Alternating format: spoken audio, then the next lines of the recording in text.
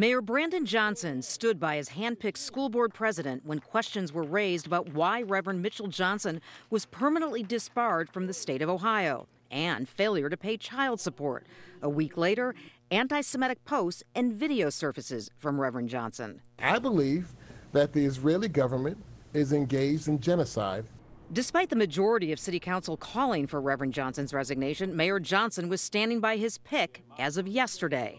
Well, look, it's about having people in position who share the values of the people of Chicago. But controversial posts and video kept surfacing from Reverend Johnson, including one disparaging women and conspiracy theories surrounding 9/11. And I'm only going to make this one comment about 9/11. The way those towers were built, they could have withstood an airplane smacking to the side of them. J.B. Pritzker had enough and called for Reverend Johnson to step down. This afternoon, the mayor did the same. Had a conversation with him and asked him to resign, and he did. And,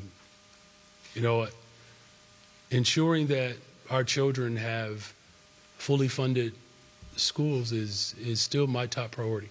The Anti-Defamation League and others asking why Reverend Johnson was appointed to begin with and why the mayor supported Johnson for so long. City council members are demanding to know more about the mayor's vetting process. Someone would think, I think a normal person would think, the average person would think that a simple social media search would have turned this up and would have automatically disqualified him. Before she was elected, 11th Ward Alderwoman Nicole Lee was appointed by former Mayor Lori Lightfoot.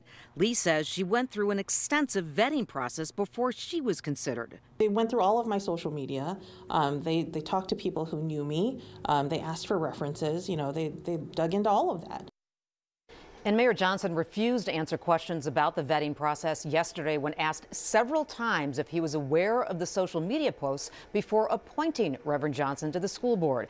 The mayor says his office will proceed promptly to identify a quality individual to be the next school board president. There is a board meeting scheduled tomorrow morning.